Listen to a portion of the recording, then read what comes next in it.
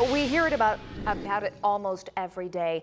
The opioid overdoses that lead to jail, even death. As we continue our journey to find what's helping break the cycle, ABC6's Maria Durant shows us one soon-to-open home that may provide hope for women. She heard about me. Cheryl Beverly's reputation is spreading. She wants me to send her some information because she wants to come here. Even before the doors to her sober living home opens. She just wrote me yesterday. Women already wanting to live here. The letters pouring in. I'm wanting all the information you can give me about your halfway house. I was also excited to hear there was one in Chillicothe. It's called Cheryl's House of Hope. Cheryl opening up her home, now able to house up to 5 women in need of a safe place to continue their recovery from addiction. I want to do this because right now we're in a situation that if nobody does it,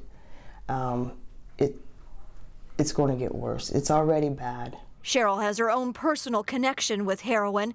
2 of her sons are recovering addicts. One son is still in prison today. She says the best way to beat an addiction is with help. So here, women can stay for up to a year.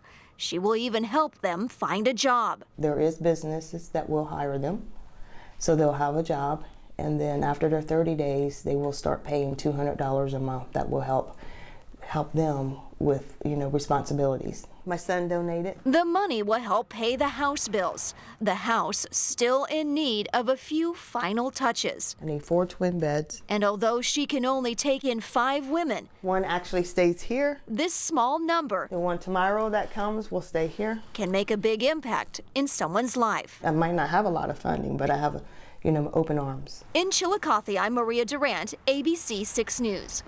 As of today, one woman is now living in Cheryl's home. If you'd like to support the house, just check out our website. Look for this story and click on news links.